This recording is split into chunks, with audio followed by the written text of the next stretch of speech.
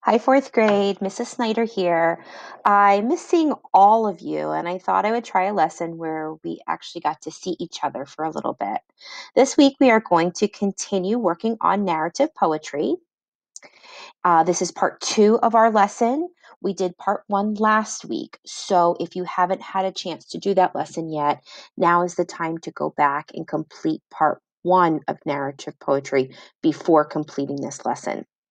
Let's start with a review of narrative poetry. Last week, we learned that there are three components we look for to decide if a poem classifies as narrative poetry. The first thing we talked about is if the poem tells a story. Narrative poems always tell a story. They can be fiction or nonfiction. The second thing we look for in determining if a poem is classified as narrative poetry is looking to see if it has story elements. So, narrative poems that have the same components as a regular story, such as character, setting, problem, and solution, is considered a narrative poem.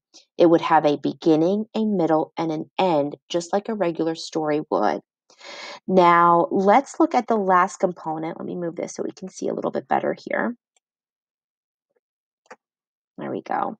The last component we look for on deciding if a poem is narrative poetry is that we look to see what literary elements it has. To make it a poem and not just a story, narrative poems use literary elements such as rhyme, rhythm, and stanzas. So we're going to practice with each one of those elements today. And the first thing we're going to practice with is the component, does it tell a story? So we're going to use the poem The Waves by Gertrude M. Jones. And as we read, I want you to ask yourself the following questions. Does it tell a story? Is it fiction or nonfiction? The Waves by Gertrude M. Jones. The little waves ran up the sand, all rippling bright and gay. But they were little robbers, for they stole the sand away. And when they tossed it all about, they piled it in the bay. One day there came a clever man. He walked along the shore, and when he saw the crested waves creep higher than before, said he, I'll build a harbor wall, and you'll come here no more. So then he started working. Stone after stone he brought. The little waves beat at the wall. By day and night they fought. Their white hair streaming in the wind, their manner quite distraught. But when the wall was finished, like others of their ilk, they tiptoed round the harbor, as sleek and smooth as silk, and purred around the fishing boats like kittens lapping milk. Now let's think about those two questions I asked you to think about as we read. Does the poem tell a story? And is it fiction or nonfiction? So, yes, the poem tells a story about a man at the beach. We know the story in the poem is fiction, it's a made up story. Now let's look back at the poem to see text evidence. Sorry, I have to keep moving myself here. The parts that I have highlighted support the answers to our question. Does it tell a story? Is it fiction or nonfiction? So we have little waves running up the sand. There came a clever man. He walked along the shore. So we know there's a man at the beach. He talks about building a harbor wall. He worked on the wall. He used stones and he was able to complete the wall. We know it's a story about a man at the beach who's building a wall based on that text evidence. There's no proof that this man existed, so we know it's fiction. Okay? One component of narrative poetry is the poem tells a story. This poem tells a fictional story about a man who builds a wall to stop the waves. Let's look at the next component of narrative poetry. Let's look at story elements. We're going to use the same poem. We're going to reread The Waves by Gertrude M. Jones. And as we read, I want you to think about a different question this time. I want you to think about, does it have the following story elements? Is there a character or characters? Is there a setting? And is there a problem and a solution? Let's reread. The Waves by Gertrude M. Jones. The little waves ran up the sand, all rippling bright and gay, but they were little robbers, for they stole the sand away. And when they tossed it all about, they piled it in the bay. One day there came a clever man. He walked along the shore, and when he saw the crested waves creep higher than before, said he, "I'll build a harbor wall, and you'll come here no more." So then he started working. Stone after stone he brought. The little waves beat at the wall. By day and night they fought. Their white hair streaming in the wind, their manner quite distraught. But when the wall was finished, like others of their ilk, they tiptoed round the harbor, as sleek and smooth as silk, and purred around the fishing boats like kittens lapping milk. So let's think about the question that I asked you to think about. Does the poem have a character or characters, a setting, a problem, and a solution? It does. The poem is about a man, that's our character, who visits the beach, that's our setting.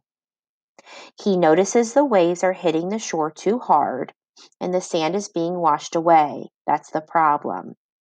He builds a wall to stop the waves from washing the sand away, that's our solution. Now let's look at that in our poem to see the text evidence. Now I've color coded it here for you so that we can see the three different story elements: character, setting, problem, and solution. So right here in yellow, it talks about a clever man, that's our character. The words waves, sand, and walked along the shore show us it's taking place at the beach, that's our setting. And the blue highlights the problem and solution. They stole the sand away, is talking about the waves. That's a problem. When the man saw these waves get higher and higher, he talked about building a wall. That's part of a solution to the problem. And when the wall was finished, it says they, meaning the waves, tiptoed round the harbor, meaning they weren't as hard and heavy as they were before. So we've got our character, we've got our setting, and we've got our problem and solution. Now let's head back and remind ourselves that story elements is the second component of a poem being considered narrative poetry. Now let's take a look at the third element that makes a poem narrative poetry, and that's literary elements. Yes, we're going to use the same poem. We are going to reread for the final time The Waves by Gertrude M. Jones. This time, I want you to think about this question. Does it have any of the following literary elements? Please look for rhyme, rhythm, and stanzas. The Waves by Gertrude M. Jones. The little waves ran up the sand, all rippling bright and gay, but they were little robbers, for they stole the sand away. And when they tossed it all about, they piled it in the bay. One day there came a clever man. He walked along the shore, and when he saw the crested waves creep higher than before, said he, "I'll build a harbor wall, and you'll come here no more." So then he started working. Stone after stone he brought. The little waves beat at the wall. By day and night they fought. Their white hair streaming in the wind, their manner quite distraught. But when the wall was finished, like others of their ilk, they tiptoed round the harbor, as sleek and smooth as silk, and purred around the fishing boats like kittens lapping milk. Okay, think about that question I asked you. Does the poem have literary elements? Rhyme, rhythm, stanzas? Yes, the poem is written in stanzas, not paragraphs. There are 4 stanzas in the poem. Every other line in each stanza rhymes. And when you read the poem, as you heard me read 3 times, it's easy to fall into a nice rhythm as you read. Let's look at that text evidence that helped me get that answer. So let's start with rhyme. Right here, lines 2, 4, and 6 rhyme. Right here, lines 8, 10, and 12 rhyme with a different set of rhyming words. Lines 14, 16, and 18 rhyme, and lines 20, 22, and 24 rhyme. When you have that much rhyme, that really helps put it into a rhythm when you read. We also talked about there being stanzas. There are 4 stanzas. I labeled them for you. This right here is stanza number 1. This right here is stanza number 2. This right here is stanza number 3. And this right here is stanza number 4. The fact that it is written in stanzas instead of paragraphs is a strong component of it being a poem and not a story. The rhyme that is included that leads to it being read with a nice rhythm are strong literary elements to make it narrative poetry.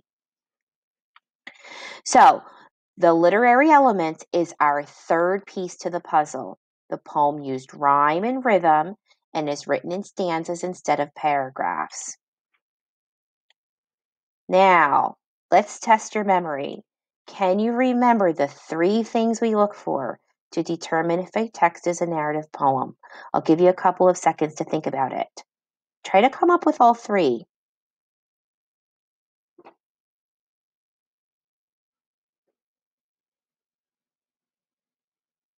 All right. Did you come up with remembering that a narrative poem tells a story? Narrative poems always tell a story, whether it's fiction or nonfiction. Did you remember that narrative poems have story elements? Just like a regular story, a narrative poem has characters, setting, problem, and solution, and there's always a beginning, middle, and end. It tells a full story. But what sets a story apart from a narrative poem? What makes it actually a poem and not just a story? That would be the literary elements. That would be literary elements such as rhyme, rhythm, and stanzas, like the poem had today that we shared. All right. You guys did a great job. This was a very excellent lesson, and I enjoyed actually being part of your lesson this time. I feel like I'm actually teaching you a little bit more like it's kind of normal school. So I hope you enjoyed it too. What you need to do to practice is you need to go to the Google Docs activity that's attached to this lesson in Google Classroom. And please don't forget to turn in your work once you are finished. I will check it and I will return it to you to share some feedback with you on how you did. All right, kids, have a fantastic week, and I look forward to seeing you again. Bye-bye.